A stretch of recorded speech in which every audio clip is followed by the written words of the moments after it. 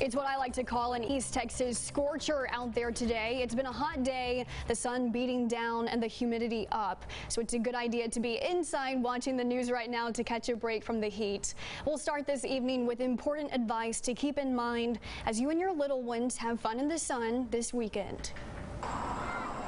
Heat exhaustion is something Dr. Eric Higginbotham often sees early on in the summer as kids are getting used to the heat, especially the younger ones. Heat exhaustion happens frequently in kids less than 4, where they tend to be one of the highest risk groups in infants. Heat exhaustion is when your body loses too much water. Look for the warning signs of feeling lightheaded or faint.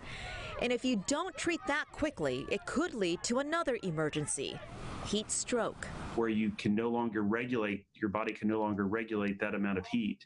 And then you can actually have seizures, and that can be a life-threatening condition. Even a sunburn early on in childhood can be threatening. Because even just, single sunburns where you're peeling, that can drastically increase your risk of skin cancer down the line. The CDC says just one blistering sunburn as a child doubles your risk of skin cancer later in life.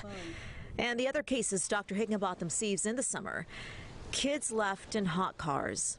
And that is disastrous. And so while we're talking around heat-related injuries, that's the one where you want to make sure that you're vigilant about preventing. The doctor says all those heat-related emergencies can be prevented if you know what and who to look out for. And that was Sally Montes with some really good pointers there.